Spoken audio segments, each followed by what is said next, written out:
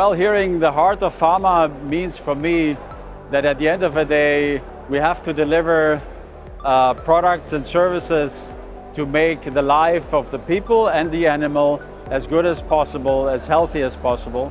So that means we are providing services, products to these two target areas and covering everything what is needed, starting from intermediates, APIs, excipients, nutraceuticals, and so on and so forth.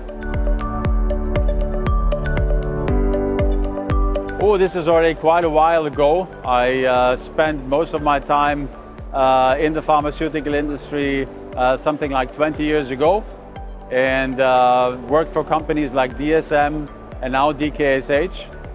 So a wide range of responsibilities and experiences. Well, this is a very good question. The first spark of interest is dating back maybe 25 years ago, 25 years ago.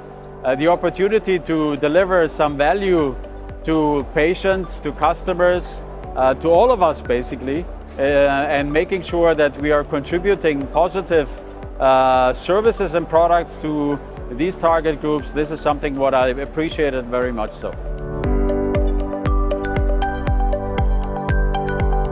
We are active in the human pharma part, so basically providing, as I mentioned, intermediates, APIs, excipients, nutraceuticals to human finished dosage form applications, tablets, pills, etc.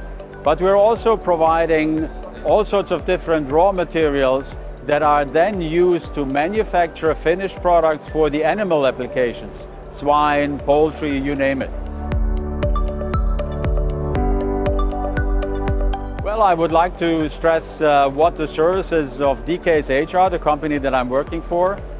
We are a multinational company with 33,000 people employed and active mainly in Asia, but also expanding now our footprint in Europe and in North America.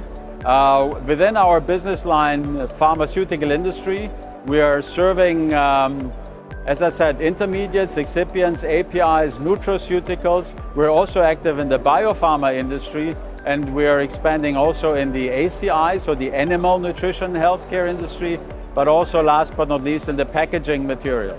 So we're covering a very, very broad range of different products for the pharmaceutical industry. No, we are coming on a regular basis to the CPHI.